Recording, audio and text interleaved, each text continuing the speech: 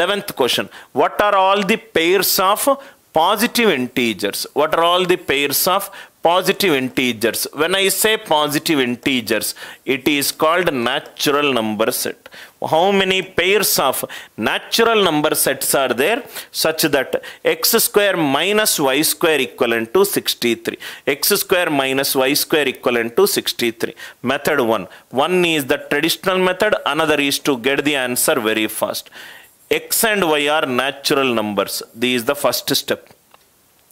X and y are positive integers. Positive integers means x and y are positive integers means natural numbers. If I add two natural numbers, that will always be greater than their difference. Sum of two natural numbers will always be greater than their difference. Sum of two natural numbers will always be greater than difference. Very, very important. This will help us to reduce the number of steps. X square minus y square is x plus y into x minus y equivalent to 63. X plus y into x minus y. Now listen carefully. 63. In how many ways you can write? 63 into 1. 1 into 63. 1 into 63 I will not write it. Why? Because sum of two natural numbers is always greater than their difference. Reverse case I will not write. 9 into 7. 7 into 9 I will not write. I will not write. 21 into 3. Factors of 63 are 1, 3, 7 and 9, 21, 63. Reverse 3 into 21 I will not write. I will not write. Why? Because sum of two natural numbers is always greater than their difference. 21 into 3. 21 into 3. I hope it is clear.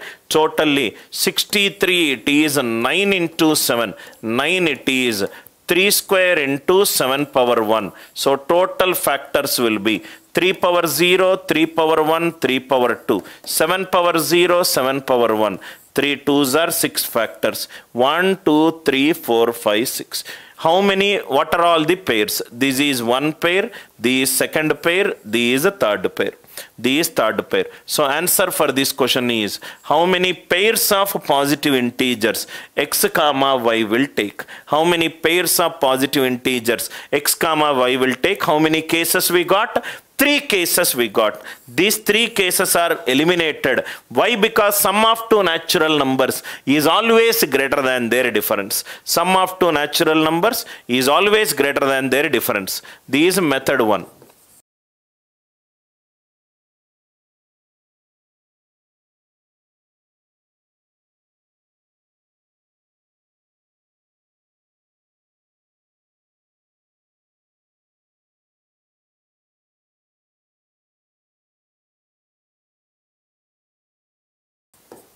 Method 2. 63 it is 3 square into 7 power 1. So total number of factors. Total number of factors. 3 2s are, it is 6 cases. 6 cases. 3 cases will have x plus y greater than x minus y. 3 cases will have x plus y less than x minus y. Sum of two natural numbers can never be less than their difference. Sum of two natural numbers can never be less than their difference. So answer for this question is 3. You don't need to enumerate all the cases. He is asking how for every value of x there will be a corresponding y value. So how many we got? 3. 3 pairs we got. 3 pairs we got. Next slide is very, very important. Listen carefully. X square minus y square equivalent to 105. X and y are natural numbers. X and y are natural numbers. Another question. X square minus y square equivalent to 105. X and y are integers. X and y are integers. X and y are integers. What is the difference between these two? Let us see. X square minus y square equivalent to 105. X and y are natural numbers. Natural numbers means positive. Integers means positive, 0 and negative.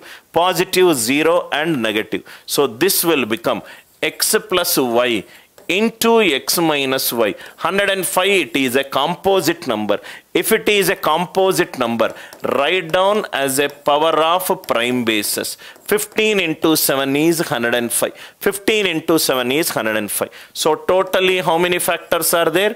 0 to 1, 2 cases, 0 to 1, 2 cases, 0 to 1, 2 cases. Totally 8 ways are there. In that 8 ways, 4 ways will have x plus y greater than x minus y. 4 ways will have x plus y less than x minus y. Sum of two natural numbers less than their difference. Can the sum of two be less than their difference? No. Answer for this question is 4. Answer for this question is 4. Idea clear? In a natural number set, sum of two natural numbers is always greater than their difference. Sum of two natural numbers, anyway, two natural numbers are countable numbers. If you add two positive numbers, how can it be less than their difference? 4 and 2, sum is 6. It is always greater than 4 minus 2. If it is integers, integers means they both can be negative, one can be negative, another can be positive. So, sum of two natural number positive. Suppose if I take 3 and minus 2. 3 minus 2, 1. 1 is 3 minus of minus 2. 1 is less than 5. So in integer that condition is not satisfied. So it is 3 into 5 into 7. 2 into 2 into 2, 8. 8 cases, because it is integers, it is not mandatory that x plus y should be greater than x minus y. So that 4 cases we will not eliminate it if x and y are integers. X and y are integers means it can be positive, it can be negative, it can be 0. It can be 0. Y cannot be 0. Why? Because 105. 105 it is a digital sum, it is 6. 105 digital sum, it is 6. The digital sum of a perfect square is always 1, 4, 7 or 9.